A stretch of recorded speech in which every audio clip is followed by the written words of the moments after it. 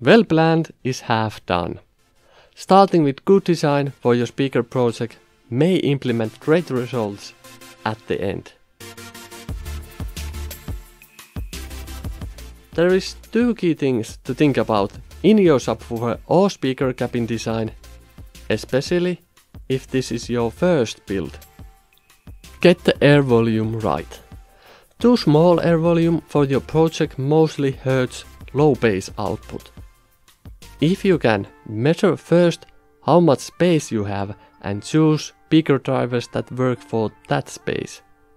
It is better to have more than less air volume of the recommended. Also note that board and braces take up space.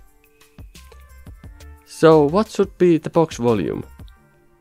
Go with the speaker elements manufacturer's recommended size, or check my next video for how to do a custom design. If you have old speakers that you are going to do a makeover and you don't know the parameters for, measure old volume and use that. Easy trick to measure volume in liters is to use decimeters. Example, this subbox is 82.5 centimeters wide, so that is 8.25 decimeters. That times 3.1 for the depth times 3.4 decimeters for the height, and you get straight to the liters, in this case about 87 liters.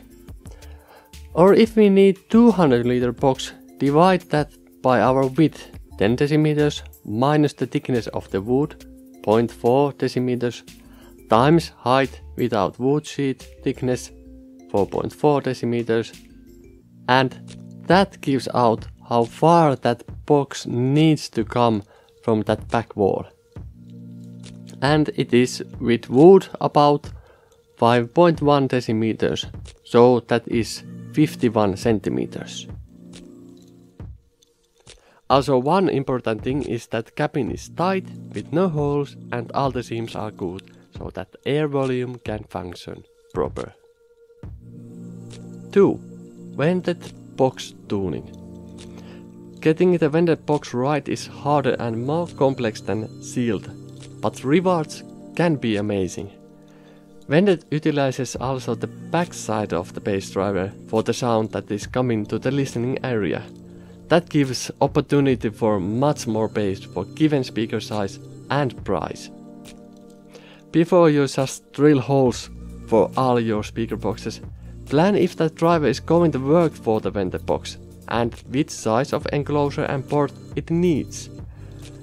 Speaker driver manufacturer probably has recommendations. If you are chasing already existing design, note that both the cabin air volume and the port size determines the system tuning. And for the reflex port, if the area of the vent increases, so has the length to keep the tuning same.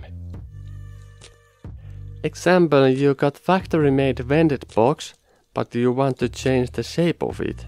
And also the port is little stuffy sounding, so you want to make it larger. First we measure the old designs inside the air volume. Then we measure the port area and the length.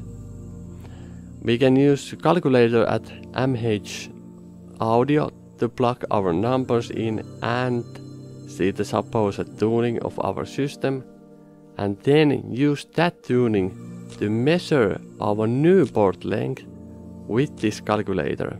We just put our new wanted diameter and we get the length. Notice that this length doubled for the same tuning because our actual area here doubled. Now we have our new port size.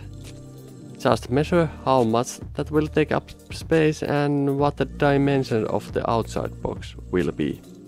You might have a little room to make the tuning slightly lower and the box larger, but it will be a shot in the dark. For the good custom design, you need driver parameters and calculation software. In the next video, we will see one of the easiest ways to design your own custom speaker enclosures.